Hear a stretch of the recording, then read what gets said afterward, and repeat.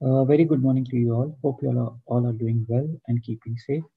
Today we are going to discuss a very important cluster of topics, extremely important from the exam perspective.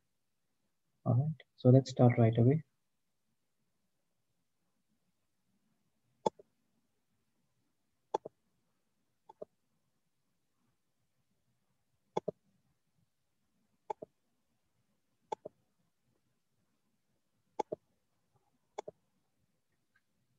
So as I mentioned to you all, today we are going to discuss a cluster of topics, extremely important from the exam perspective. We are going to have a overview and case-based approach for Bartter's syndrome, Gitelman syndrome, Liddle syndrome, syndromes of the apparent mineralocorticoid excess, and the congenital adrenal hyperplasia variants, those which are associated with hypertension.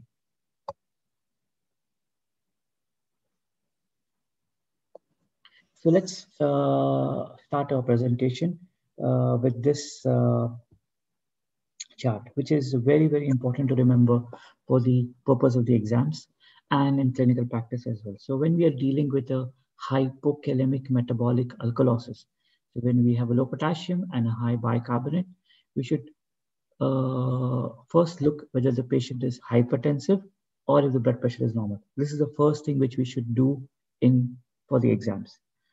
If the blood pressure is normal, then we'll directly go down to the roots of diagnosing between Bartter's syndrome and Gitelman syndrome. Now, hypokalemic metabolic alkalosis with a normal blood pressure can be Bartter's syndrome or Gitelman syndrome. How do we differentiate between the two? We'll be seeing more with the case-based approach in the subsequent slides. But the important things to remember from now, in Bartter's syndrome, the magnesium is normal, while there is hypercalciuria. So the 24-hour urinary calcium is usually increased in Bartter's syndrome. On the other hand, in Gitelman syndrome, we'll have a low magnesium, a low serum magnesium. Secondly, the 24-hour urinary calcium will be reduced. So it's also called hypocalciuria. And of course, this will lead to accumulation of calcium in the blood, hypercalcemia. So if blood pressure is normal, we need to differentiate between then Bartter's and Gitelman's. What about if we have hypertension?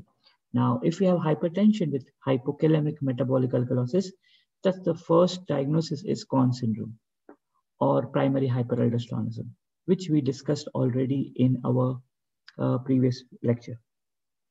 In the second line of the diagnosis, we have Liddle's syndrome. Again, Liddle's syndrome is hypokalemic metabolic alkalosis along with hypertension. The third in line is the syndromes of apparent mineralocorticoid excess. And this, again, all we'll be discussing in detail in subsequent slides with the case-based approach. There are two main reasons for it. It can be either genetic or acquired. Genetic is due to the inactivating mutation of the 11-beta HSD2 gene, while as acquired is because of the licorice inhibition of the 11-beta HSD2. In terms of the CAH variants or the congenital adrenal hyperplasia variants, there are two deficiencies which we should know which are associated with hypertension.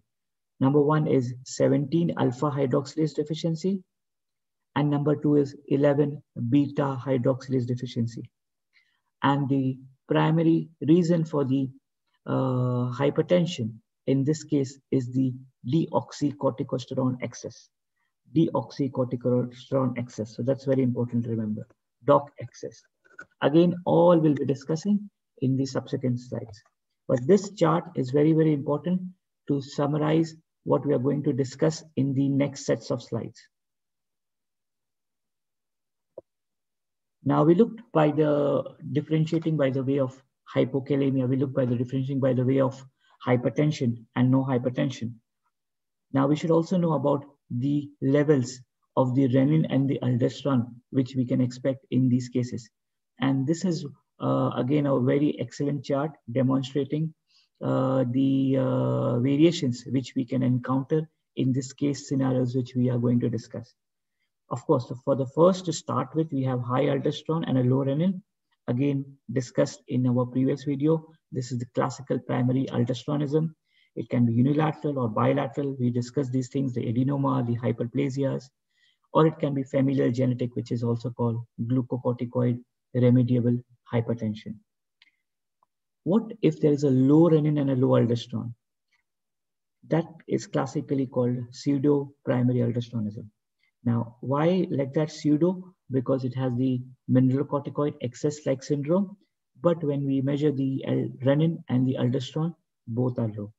Now, this can happen in the syndrome of apparent mineralocorticoid excess, which we discussed in the first slide, where there will be a problem with the 11-beta HSD2. This can be genetic or acquired. Acquired will be by the licorice toxicity. The third cause in this we should remember is LIDDLE'S syndrome, which is specifically very important in terms of hypertension, along with the hypokalemic metabolic alkalosis, but will have a low renin and a low aldosterone. And we have the variants of the congenital adrenal hyperplasia, which we again saw in the previous slide, where there will be a problem with the 17 alpha hydroxylase deficiency, or if there is a 11 beta hydroxylase deficiency. And we should not forget hypercorticosteroidism, which is Cushing's syndrome. Now, all these case scenarios here will have a low aldosterone and a low renin. Don't forget. In cases where we have a high renin and high aldosterone, so this part of the graph, this is what we call as this is what we call as secondary aldosteronism. So what we saw here, low renin, low aldosterone, is pseudo primary aldosteronism. A high renin and a high aldosterone is called secondary aldosteronism. So what are the causes and the main causes which we should remember is if the patient is hypertensive with that, then we have renal artery stenosis, we have a reninoma, again extremely rare, or we have a coarctation of aorta. These are the causes of secondary aldosteronism, also which we call as high renin, high aldosterone. Now, the important causes which we discussed in the first slide, which are associated with no hypertension, or in those the patients are normotensive, Gitelman syndrome and Bartter's syndrome, again has a high renin and high aldosterone, but with normal blood pressure. So this chart, again, extremely important for the exams. In the first chart, we looked how to classify the different cases along with the hypokalemia, metabolic alkalosis, and whether they are hypertensive or not. And in this particular chart, we are looking at the levels of the renin and the aldosterone and how they will appear in these various case scenarios. So again, these two charts, extremely important when we are going to solve the next set of cases. Okay, so let's start with the case number 1. So here we have a 17-year-old teenager who has been referred to the endocrine clinic with an elevated and difficult to control blood pressure. He is also complaining of fatigue and muscle pain. On examination, his blood pressure is 180 by 104 millimeters of mercury, which is very, very high. He does not have any phenotypic features of Cushing's, and he has no history of vomiting or diuretic abuse. So this is extremely important in all cases when we are trying to look at hypokalemic metabolic alkalosis. So we'll see the labs for this patient, that we are always ruling out that there is no history of vomiting or diuretic use or abuse, because that is the main differential which we need to differentiate these syndromes from. So let's look at the next set of slides. So what we have here is a 17-year-old teenager, and we have a high blood pressure to start with. And we have no phenotypic features of Cushing's and no history of vomiting or diuretic abuse. Now let's see the labs. So in the labs, we can see the sodium is slightly on the higher end. The potassium is definitely low, 2.6. Magnesium is normal. Bicarbonate is 32, elevated. Renal functions are normal. We have a low aldosterone level, 84. We have a low plasma renin activity, which is at 0.2. We have a very low deoxycorticosterone in this patient, and we have a 24-hour urinary free cortisol, which is normal. So now the first thing which we will go back to that slide, to that graph again, so that we rule out the other causes. So here we have a young teenager who is having hypertension, and who is having a hypokalemic metabolic alkalosis based on the lab scenario, and a low aldosterone and a low renin. And also there is a low DOC, which we should remember. Now, if we go to this chart, if we need to see the second part of this chart. So we are dealing with low renin, low aldosterone, as in our case. Now, if it was for hypercortisolism, there will be some features of Cushing's. As we saw in this case, there were no features. How we will rule out 11 beta HSD2 problem, whether there is an inhibition happening. There is no history of any licorice use. And again, in this particular case scenario, we'll have a high cortisol in the urine, and this patient's 24-hour urinary cortisol was normal. What about congenital adrenal hyperplasia? In congenital adrenal hyperplasia, we'll have a high DOC. In this patient, the DOC was low. So we are left with the diagnosis of Liddle's syndrome. So yes, in the first case, where we have a hypokalemic metabolic alkalosis with a low renin, a low aldosterone, young patient who is hypertensive, we are talking about Liddle's syndrome. So what is Liddle's syndrome? Liddle's syndrome is autosomal dominant. The easier way to remember it is by the mnemonic LAD. It is an autosomal dominant condition, and the mutation in the gene is again important for the exams. It is at the level of the epithelial sodium channels, which we call ENaC, the SCNN1B or the SCNN1G gene. So that's important to remember for the MCQs. Patients may present with high blood pressure, like our patient, hypokalemia. She is present at an early age, hypokalemia, high blood pressure, metabolic alkalosis, and very important, they will have a suppressed renin and a suppressed aldosterone, and a low or an unmeasurable DOC levels, as was our patient. Now, treatment usually includes a low salt diet with potassium-sparing diuretics. Okay. Now, in this particular case scenario, especially Liddle's, the spironolactone is not effective because spironolactone is mainly working at the mineralocorticoid receptor.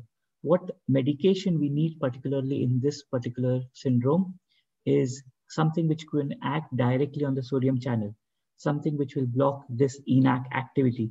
And this is done by the amiloride and the triamterene, which are the potassium-sparing diuretics of choice in Liddle's syndrome. So this concludes our first case of Liddle's syndrome.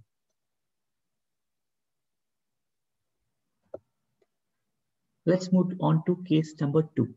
So here we have a 14-year-old boy who has been referred with muscle weakness and cramps. Now see his blood pressure. His blood pressure is normal. No history of vomiting or diuretic abuse. He has some history of polyuria and polydipsia since 1 month. So the free view of this particular lecture has ended. For access to this full lecture session, please subscribe to my lecture series, which is total of 60 lectures till date. These will be provided access to via paid subscription plan, and all the paid subscribers will be given a lifetime access to all my existing 60 videos lectures, which are already on the YouTube channel, plus all the upcoming new videos. So whatever lectures or sessions I'll be doing in coming weeks, months, and years, all of them will be given access to in the same subscription plan. So for the full subscription details, please email me on mazzyrules@gmail.com or WhatsApp me on 009715574344794 and have the same number on the Telegram app as well.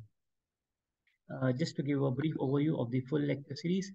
So it includes different topics across diabetes and endocrinology. For diabetes itself is around 19 lectures which I have done across different topics which are useful for the exams as well as for the clinical endocrinology practice.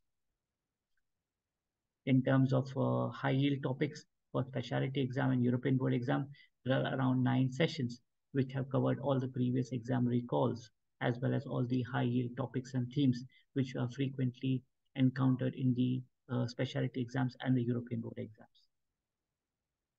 In terms of thyroid, apart from the thyroid cancer guidelines, which were recently published, plus there are other sessions on different topics related to thyroid. across the spectrum of thyroid disease. In terms of adrenal as well, covering all the important topics or sessions which are frequently encountered in exams and in clinical practice. There are two very good sessions on lab endocrinology by Dr. Velmurugan, very helpful for those preparing for DM endo or DNB endocrinology as well. In terms of pituitary, also have covered all the important sessions on all the important topics which are frequently encountered in clinical practice and the exams. There are a few sessions on the inherited endocrine syndromes as well. Very important sessions on reproductive endocrinology, about congenital adrenal hyperplasia, gynecomastia, hirsutism, PCOS, diagnosis, evaluation, management. There is a sessions on calcium and bone metabolism, on familial lipid disorders, and sessions on pediatric endocrinology as well. So just to let you know that there are many more sessions coming up. And as I mentioned, that in the same subscription plan or same subscription fee, you will be provided access to all my existing 60 lectures, plus all my forthcoming lectures. So thank you very much for subscribing. Thank you very much for supporting.